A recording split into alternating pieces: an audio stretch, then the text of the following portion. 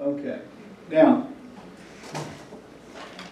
so far the death rate in the population is about 100%. Okay? So it makes sense that we should have some idea of what we need to do when somebody passes away. Does that make sense to everybody? Okay. So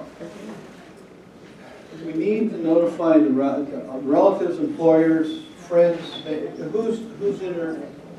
Who's interested? Clergy, rabbis, priests, whatever.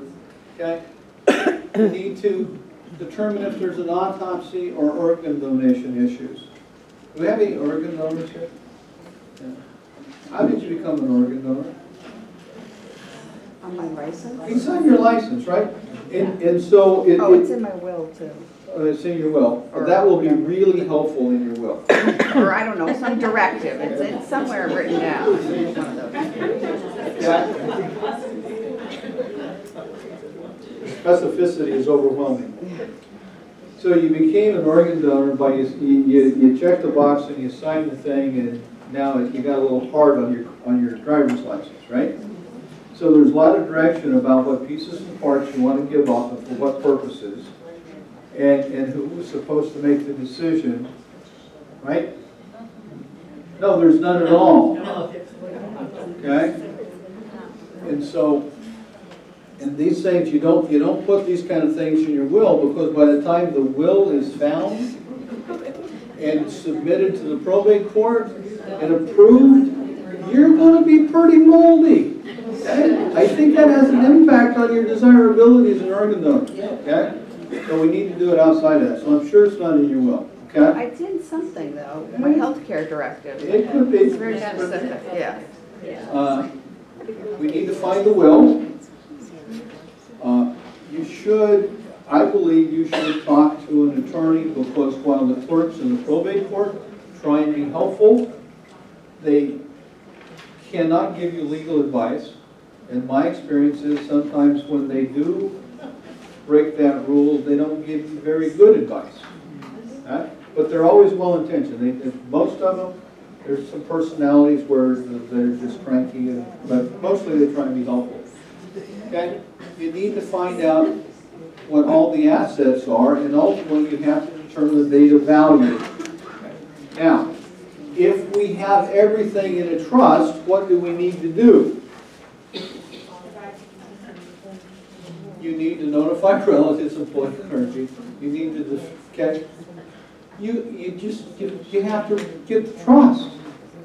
You have to do all these same things, whether you're doing it with a will or a trust. Okay?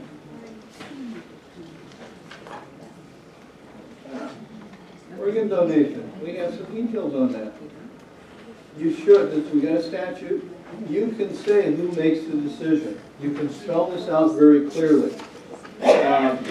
What your wishes are. I think, because I have some clients who are they're more than happy to donate organs if it's going to help extend somebody's life, alleviate a serious illness, but they're not really interested in having the brain examined for research. Okay?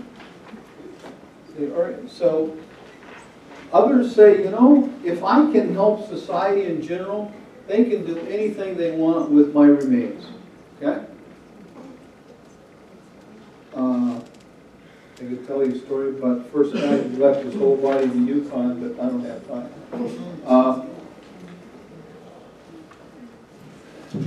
We've got, you can get registered on registries. You've got an internal loan so you can communicate. The thing is that if you want to do this, I encourage you to think more holistically about really what you want. Okay? Because there's no right or wrong here. Okay? You can be like the guy who said, you can have my whole body, but I want my gold teeth back. That's for real. Okay?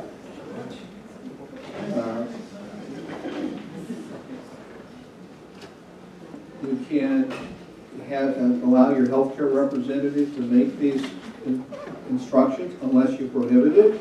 I think it should be explicitly provided for. That's probably where you've got some instructions. And you said you had stuff on organ donation, probably in your healthcare. The parent of an unemancipated minor can do it. Okay. The guardian of a minor can. So if you haven't spelled out who's going to do it, the law does have an order of whom the doctors are supposed to talk to. I just think this is, again, kind of a big deal. Maybe we should think about it, talk to who's responsible, tell them what you want. Yeah. I'm happy to give up my corneas, but I want to keep everything else. Okay? You can always amend or revoke the gift. Well, once they left the hospital, it's kind of hard. You're probably not doing it, but so you can destroy it if it was. And I firmly believe that making a gift in the will makes no sense. Okay, and so however you amend or revoke it doesn't make any sense because you just do it because it doesn't matter in the will because nobody's going to see it in time. Autopsy, that's big. That can be a big deal in some families. The state medical examiner always has a right to conduct an autopsy if there's a violent crime or other similar incident involved. Okay. Otherwise, we have to get the consent of the family to do it. Okay. And there they would go to the healthcare representative. Okay. One of the things that I think should consider doing is anytime you have somebody where it's not an intact nuclear family, okay? If there's any, you've got, second wife, second husband, you've got his kids, her kids, our kids, you've got the now traditional American family, okay? It's a good idea to have a custody of remains document done that says this is who I want deciding what happens with me. Okay? That will alleviate a lot of hassle because this is, the first time I heard about somebody being in probate court fighting about who had custody of the remains, I said, you gotta be kidding me. But it happens. So you want to try and spell that out, okay? Yeah. So the next step, we've gotten through the very initial phase of this whole thing. You pass away, and now what do? Okay? We want to try and do this so we don't feel like everything's dropping into this never-ending black hole. Which is what most people, one of the biggest complaints about probate is how long it takes. One of the biggest complaints about selling a trust is I never knew I had to do this. Okay? Because those trusts don't magically do things. They don't grow legs, run around, and they never make phone calls to the bankers or see the broker. Okay? So we're going to walk through what we think are fairly clearly delineated steps that need to be done. You have to understand, and we teach a 3-hour course called the Successor Trustee Training Class for our clients and their families to help teach them some of this that I'm going to go over fairly lightly with you today. Okay? We always have to know who's going to be responsible to do things. So, I've had questions about ownership. Ownership and beneficiary designations may determine what path we're going to follow. Okay? For assets that are owned solely in the name of the deceased, we're going to either use a will in the probate process, or we're going to use the probate process and and then testate process through the probate court. Okay? For assets that pass by beneficiary designation, and somebody's asked about transfer on death, in trust for, and POD, payable on death. Those are just very limited statutory forms of beneficiary designations. Okay? They don't give you much flexibility. Okay? Those assets are going to pass outside of probate. Okay? Jointly owned assets pass outside of probate. Okay? If you have a contract that says, Joe Dokes gets X at, my death, then that can control what happens. See, essentially, for the most part, probate is there to help make sure that the stuff of the decedent is properly taxed, that the creditors of the decedent get paid, and when we get through all of that, then we get the stuff wherever they said they wanted it to go, unless you have a statute that says it can't go there. And that's been the way probate is since Henry VIII gave it to us. He did something besides cut his wife's heads off. Okay? Assets that are in trust don't get involved with probate. Now, I'm talking about the probate process, and people confuse that with the expense of probate. Okay? In Connecticut, we're going to pay the probate court exactly the same whether you use a trust or a will, assuming that we don't have litigation. If we have litigation, then we may pay the probate court quite a bit more, depending upon, because I do think it is easier to defend a trust than it is a will. Okay? And when we see less trust litigation than will-based litigation. Okay? So here are the steps. Okay? First step is really before it matured. That's all the planning, different stuff we've been talking about. We then have to see that we get appropriate authority for the people who are going to act. We have to make sure they've got control of it. We then have to essentially do the things that need to be done. We're going to have inventories, appraisals. We've got to deal with creditors. We're going to have estate tax returns. We're going to have to do accountings, and then we have to do distributions. Now, does anybody here have a revocable trust? Anybody? 1, 2, 3, 4, a few of you. Okay. I'm working on one. You're working on one. Okay. Well, you have to do the same things if you have a trust. The big expense that people have heard about with probate, and Larry was talking about a workshop they went to talking about that. I'm not talking too far out of school. Okay. Is you have to do all the same things. And in Connecticut, the probate court gets paid exactly the same. So the question really becomes more about which is going to help make my plan most effective. Okay. Now, you have to do planning. Now, almost all estate planning fails. I told you I've been doing this for 40 years, right? Well, that kind of screws up by being 27, doesn't it? I see some like, what? Okay, here's why. Because everybody thinks it's about getting documents. Okay? And I didn't get your name, sir. It's all back by you asked about funding. John. John brought up the question about funding. And I talked about alignment.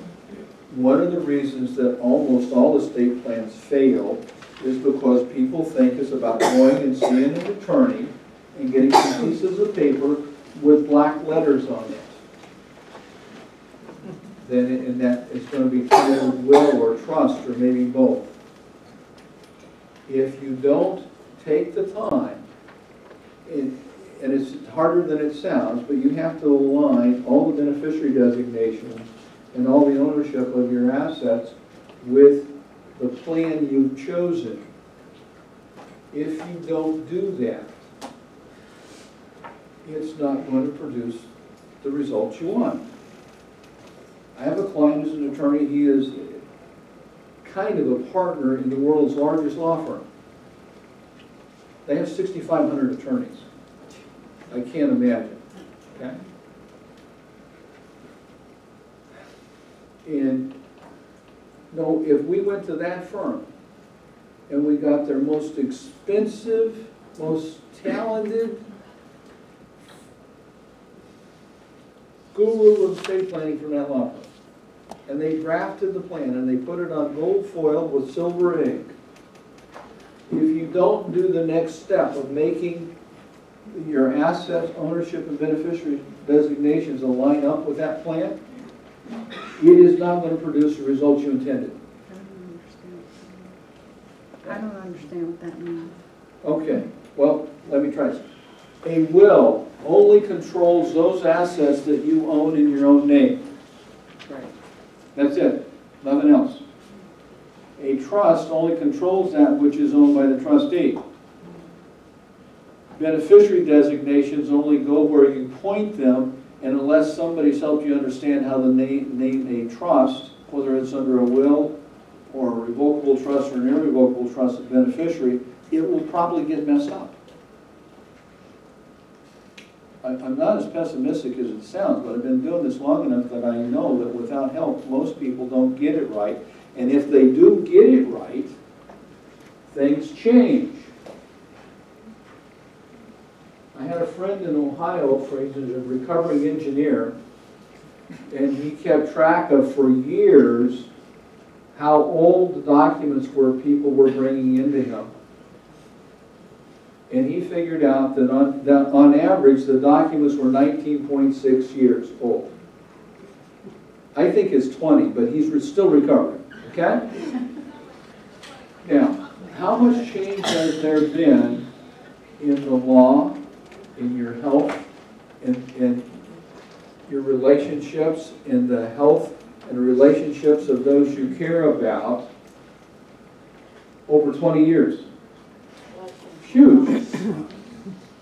And so if on average plans don't get revisited for 20 years, if anything happens in that 20-year time frame, it's going to produce an unintended result. It's like guaranteed. I spent 20 years trying to figure out how to focus on the results as opposed to merely delivering documents. And if I'd known how hard it was going to be, I don't know if I would have changed. Because it's a never-ending process to try and figure out the best ways to help people do things, to get the results they want. Okay? So, you got to understand, we want to be sure that the executors and trustees understand their responsibilities. Some of you may have been executors or trustees. Did anybody really explain to you what you were getting into? Right? Because there are some downsides to being an executor or responsible or a successor trustee. You need to understand that. Okay? You obtain authority with a will is relatively. You got the. Did I walk through how we get authority under a will? Filing the will, notifying the beneficiaries, as well as interested parties. Literally inviting them in to file a will contest. The court ultimately decides. Well, if it's a trust, and this is where a trust is much more efficient, is we look at it to see what it says to do to give authority to a successor trustee, and you do that. Typically, we can get that done in a couple hours' time, maybe a little longer. Okay? We need to be sure that we understand. We have to actually read the document to understand everything we need to do, and you need to do that up front, in part so you help the individual who's assuming these responsibilities decide whether I want to do it or not, okay? But also so that they can act appropriately. So there a lot of times you'll see stuff talking about fiduciary liability. That's executors and trustees of fiduciaries. By and large, fiduciaries don't get in trouble if they just follow the rules. And people benefit from somebody, working with somebody who does this stuff all the time. Because, just because attorneys think it's clear when they write it, doesn't mean it is when a layperson reads it a year or 5 or 20 years later. So, trust, easy, probate, that's the process we go through. And oh, by the way, if you own real property in more than one state, so like you live here in Connecticut and you got a place up on the Cape, if it's in your own name, not only do we have to deal with probate here, but we got to deal with it up there. And if the state's large enough, we have to pay a state tax to Massachusetts that in part is based on how big your estate is down here. Okay? And so it depends on where this is, where the state's located. Okay? So you got to comply with the terms of the trust or the will. Okay? You have to comply with the law relating to the trust and wills. Okay? And by the way, the shorter the trust, the more you have to know about the will. Know about the law. Same thing with wills. The shorter the document, the more you have to know about the law. Because the shorter it is, the less instructions can be in it. Fundamentally, one of the ways you stay out of trouble as an executor or successor trustee is you treat everybody fairly. You follow the rules as laid out, and you be fair, and you communicate with them on a regular basis about what's going on. Okay? You got it. There are tax requirements. There are tax issues with both wills, with estates, and with trusts. Okay? We've got a lot more control about the tax issues with trusts than we do with wills. We have to make sure that we keep all the assets separate from your assets. You have to take control of them because you're responsible for what happens.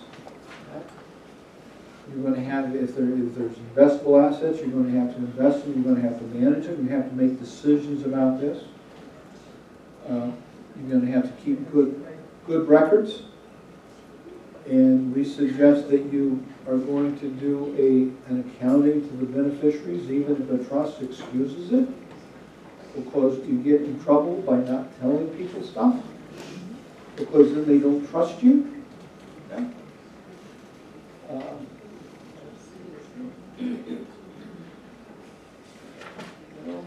You don't secure valuables. Don't leave the gold bars laying on the dining room table. Okay? Don't leave the jewelry in the case in the bedroom where everybody knew where it was. Okay? It won't be there. I can't tell you how many times I've seen jewelry just get up and walk out of the house and nobody knew how it happened. Okay? Change the locks if you got real estate. Okay? Lock up the house. And I say invest assets appropriately. Tell me. You have two choices. You can apologize for not making a lot of money, or you can make up what was lost out of your own pocket. Which do you prefer? You apologize. You saying that is this a trick question? I mean, this is like a no-brainer. Why did this moron up here be asking that question? Of course, I'm happy to apologize. Yeah? Well, here's the thing. One of the places where executors and trustees run into trouble is they don't take this responsibility seriously. They're busy, what have you.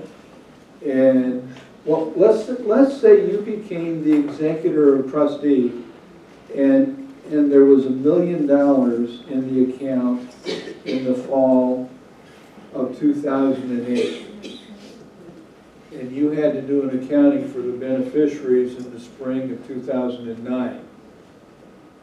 And you just left everything set there just the way it was. What would have happened? You would have lost a lot of money probably. Was that your fault?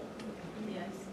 Yes, it was. Who said yes? It's absolutely your fault because you're now responsible. Just because Just because Dad kept 100% of his investment in GE stock doesn't mean you can. And if it go, and I pick on GE because GE has never come back. Okay, it's 10 years later and it's still never come back. Okay, that's a pretty bad outcome. Was it prudent to leave everything in GE's? Would you think that's reasonable? Yeah, it wasn't reasonable when Dad was doing it, but that was his money, and he's the one who suffers the loss. Okay? So you have to think about that. Okay? We need to do an inventory. You got to know what you have, and to be able to tell anybody else what you have to put it on paper. There's a formal approach to be doing it, but it's not that bad. The trustee needs to know it.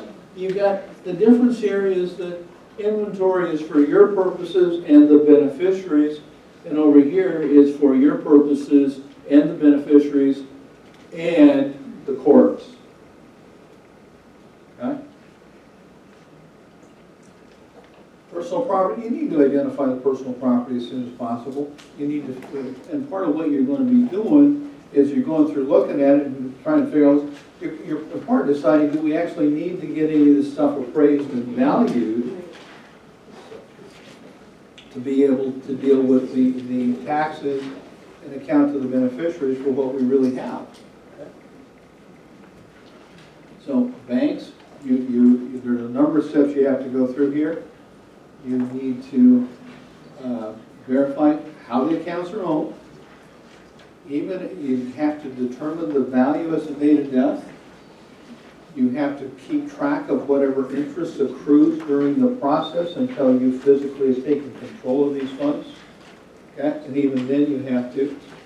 Outstanding loans, you got to deal with, that's debt. Safe deposit box. Safe deposit boxes, I like to see it in the name of the trust because it's easy to go in and get in them. Because the banks are not supposed to let anybody into a safe deposit box that has a decedent as one of the owners until after that's okayed by the probate court, and even then they're supposed to supervise the taking of the assets. If it's in the name of a trust, pretty easy. Oh, by the way, don't lose the key. Okay?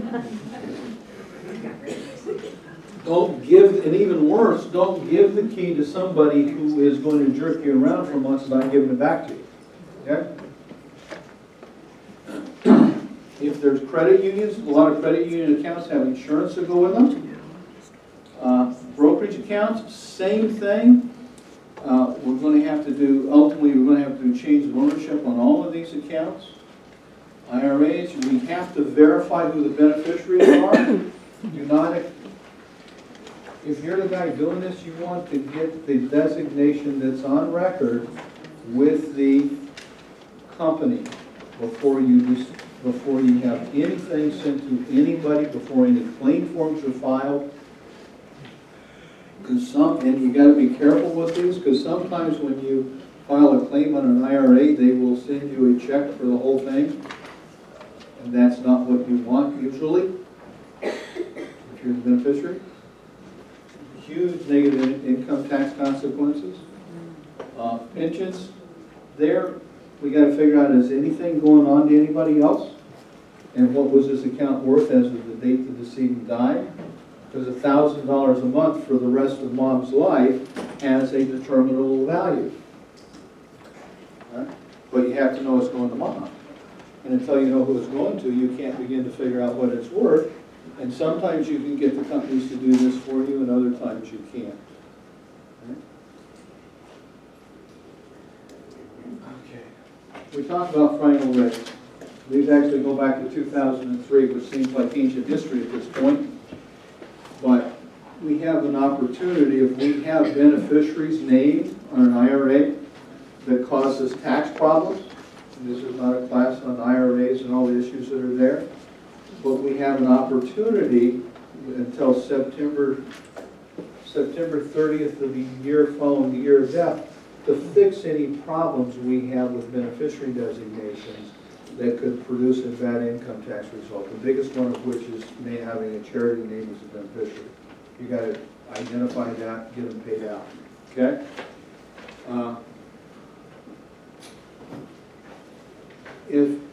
If from a planning standpoint, if you have significant retirement plan accounts and significance relative, I've had folks with $100,000 do this. I've never had anybody with less than that.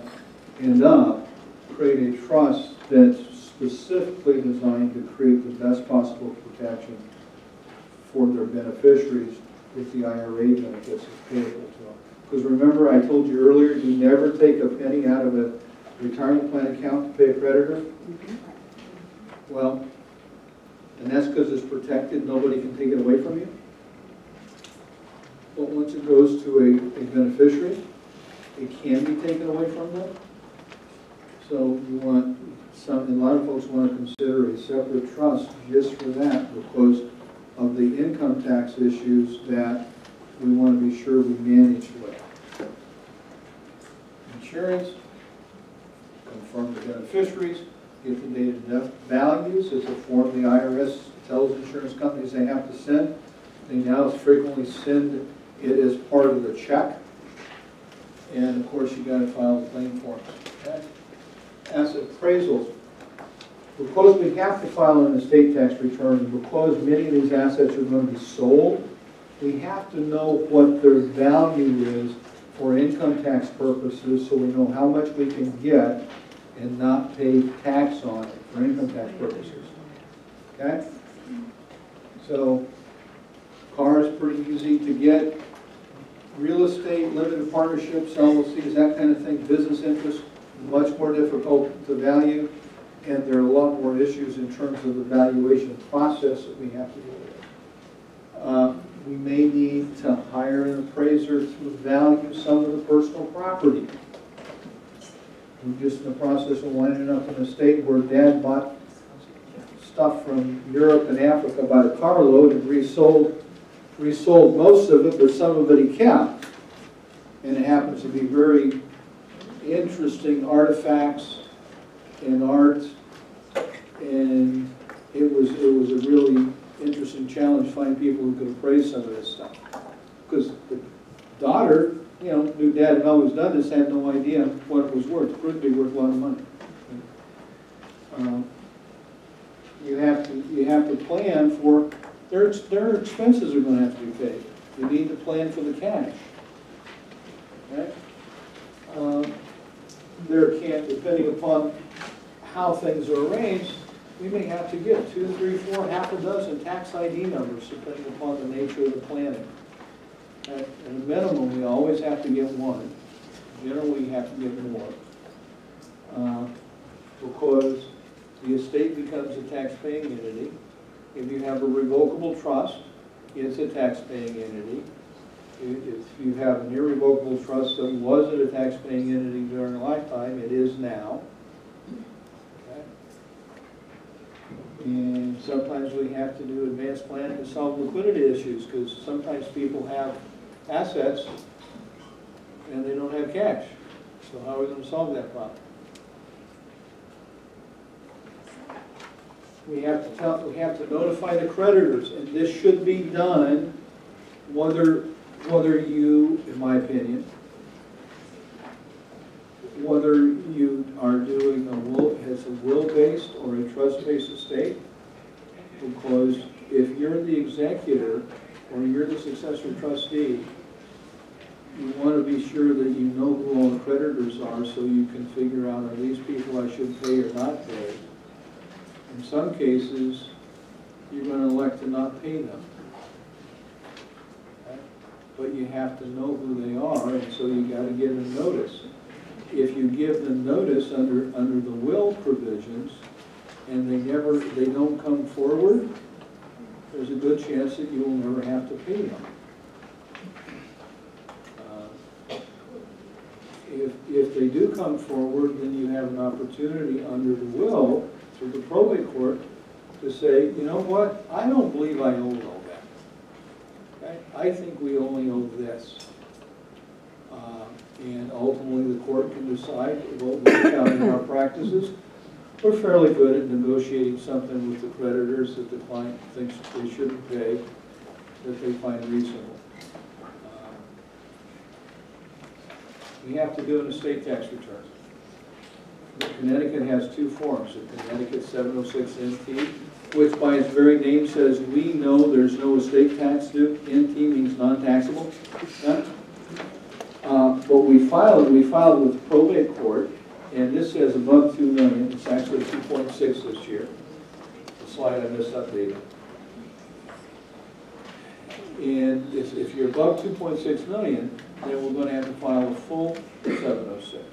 The 706 NT is a little simpler, but is filed with the probate court, and literally, if it is a tax-only probate, they look at it and say, oh, based on this, our fee is Y, and they send a bill, and that's all they do. And that can be the limit of your involvement with the probate court, but you will have at least that much, okay, no matter what you do. Probate court fees. We say half a point over everything above 2 million. This slide is out of date. Unfortunately, they capped it at probate fees last year at $40,000. So the worst case for probate court to the fee to the probate court is $40,000. Okay. They decided the folks that had those estates over, is that 8 million? You know, that they just shouldn't have to pay any more to the probate court than that.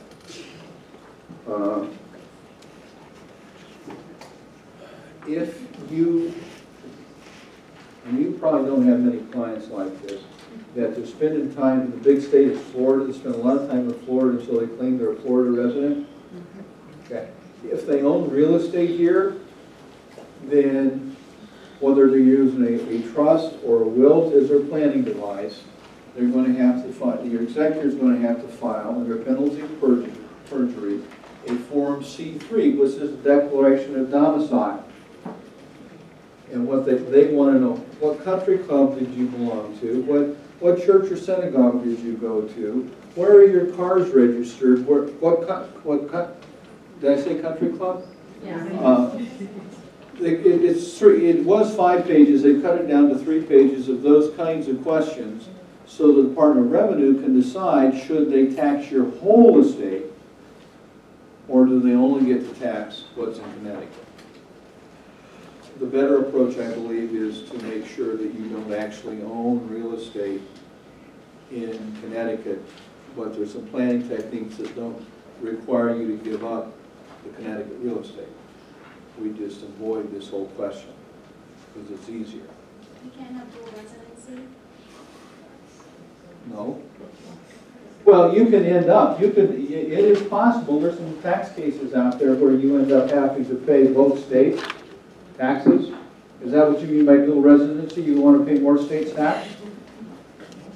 Well, where you said after they die as a non-resident, because elder people may have property in Florida and Connecticut, so they have no residency. No, you're going to be one or the other for these purposes. Okay? The estate tax after January 1, 2014, you can see it used to, 7.2 million. Now that's 2.6. Next year it'll be at 3.6, and in 2020 it's supposed to match the feds, but they have provisions in the statute that they've got to do something to fix it because it's got limitations that don't match what the federal law is. Okay. Well, they passed a law last October as part of the budget deal, and they didn't know the feds were going to change the federal taxes in December, and they just haven't come back and fixed it. Massachusetts, they have $1 million threshold for estate tax, and so if you've got folks who own places in Massachusetts, we see folks who've got places out on the Cape and whatever, and it's not about having $1 million in Massachusetts, because in Massachusetts we have to file an old federal estate tax return, and it tells them what you have everywhere, everything, and they use the total value reported on that return to determine where you come into the tax table in Massachusetts. So they tax whatever's in Massachusetts at the maximum possible Massachusetts state tax rate. And again, that's avoidable with a little bit of planning. Okay? 2017, we said it was going to go to 5.4, it's now 11.2. Oh, I talked about one reason why estate plans fail, which was you don't get all the assets aligned. The other problem is this stuff. You plan based on what the rules are when you do the plan, and they keep changing. Sometimes they're minor, sometimes they're major, and sometimes you have changes in your situation that because of changes in the law since you did it, you're now getting different results than you never intended.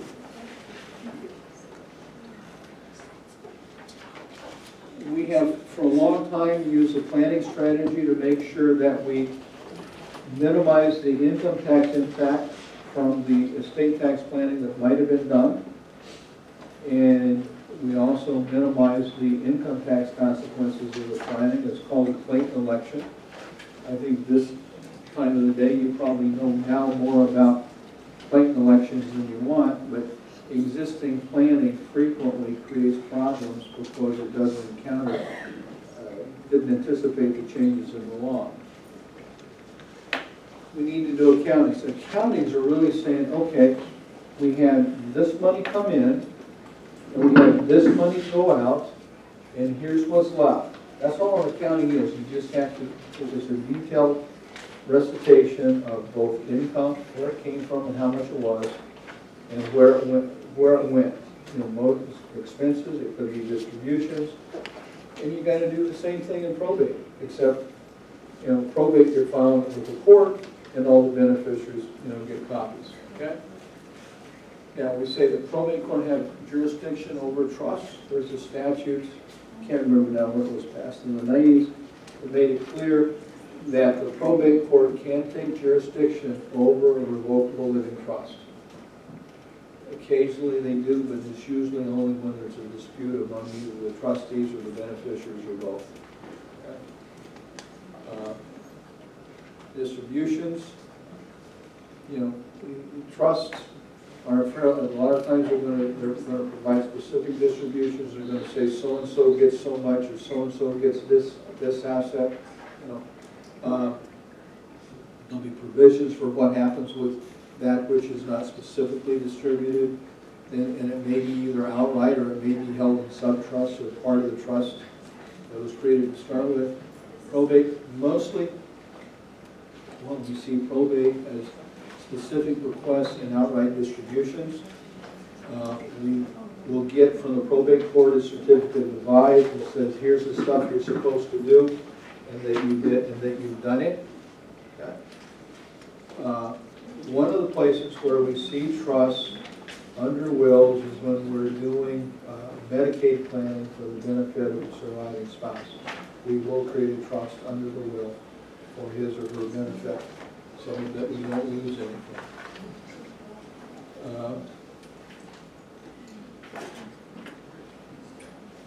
The distributions are a number of different patterns that we see flowing. Marital trust, that's providing for the surviving spouse. Family trust typically is providing for the surviving spouse and others. We can have language that pushes the allocation either way depending upon your preference. For most clients, when they understand the benefit of leaving assets in trust for a child, then we may well have trust shares for each of the children that may continue for the rest of their life, so nobody can take away from them what they've been left. Disclaimers. There's some things we can do after you pass to try and get things where we want them. One of that is a disclaimer. It's literally a legal no thank you. It says whatever I was getting, whether it's coming to you under a will or a trust, you say, treat me like I already died, and whoever would have taken If I wasn't there, that's where it goes, whether it's into a trust share or out to another individual. I'm not a big fan of disclaimers because we got a lot of rules, we got time frames that got to be followed, and if we're relying on the disclaimer to get a result, we have to make sure everybody understands the when and the how and what has to be done to make them work properly. Will contests. These are the things that cause wills to be challenged. Lack of testamentary capacity. They just didn't know what they were signing. That's what that says. They didn't have enough capacity that they could enter into a will. Undue influence we've talked about. Lack of formalities. You didn't get it properly witnessed. That is the big thing. It was only partially signed. Instrument revoked or superseded by a subsequent will. We had a case not too long ago that, I guess it's actually several years, where a fellow in his 90s decided that he did not want to pay an attorney to redo his will because he just wanted a few changes about who got how much. And so he talked to his CPA who said, well, we'll watch you make the changes to your will.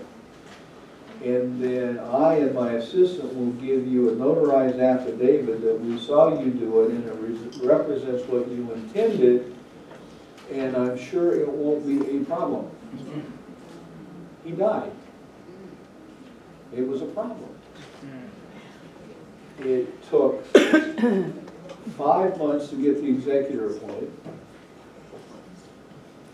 And the only way we got the executor appointed is we managed to convince the court that because they could still read what the original will said, that, and we got the family to sign off on this. I don't remember what we call it a family agreement, but basically it was saying, yeah, okay, that's what Dad wanted, we'll go along with it. We actually had one of the family members who gave up what would have been over $100,000 that would have come to him because he went along with this scheme. Because once you take and start marking up an existing will, that is deemed to be an effective revocation. So marking through it, you're writing on it, initialing it, that's not a modification, that's a revocation. Okay? If we had managed to, write lengthy memos and get the all the beneficiaries to agree with us and have a probate judge who wanted to be cooperative, we would have had a 90-some-year-old dying intestate. Even though for the majority of his adult life he always had a will. Right? So you got to respect those formalities, okay? You got to do it right.